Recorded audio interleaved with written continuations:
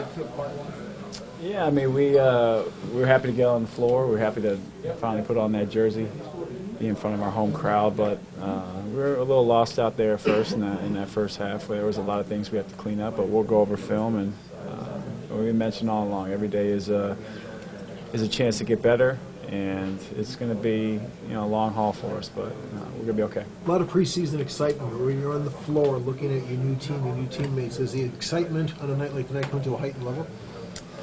Yeah, I mean, we were looking forward to getting on the floor together for the first time, as I mentioned. So guys 1 through 15 are going to get a chance to play here in the preseason. We're going to have to clean some stuff up. We're going to have to get out some of the, I guess, some of the rust and just continue to keep growing. So it's a process like anything else, but we know that we are talented and we just have to all get on the same page, and we plan on doing that. Night one playing with LeBron was like what? It's great. He's a great player. Distributes the ball well, does many things out there on the floor, scores for us when he needs to. He's our leader, so we're all looking to him and several other players to be out there and make plays. So we know that what he's capable of, but we all have to step up and help the team in any way that we can.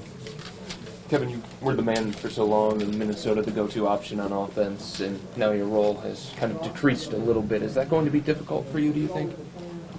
No. Kevin, you might have already answered this question, but how good of a rebounding team can this team be? I think we could be a great rebounding team. You saw it tonight that we kept a lot of plays alive.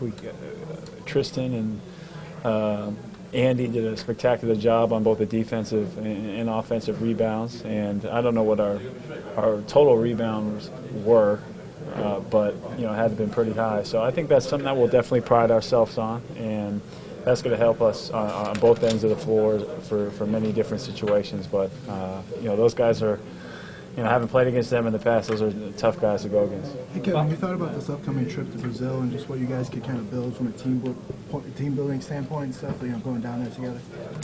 Yeah, I mean, it's I mean, for me, I've never been to Rio, so I'm going to be looking at Andy to, kind of show me around, and it'll definitely be a chance for us to grow as a team and kind of get away here, step away from Cleveland, and just give us a breath of fresh air. And then when we come back, it'll be right back to work. But we know that we're going to have a tough matchup with Miami, and the NBA game is global, so it'll be fun to play in front of those fans as well. Last one.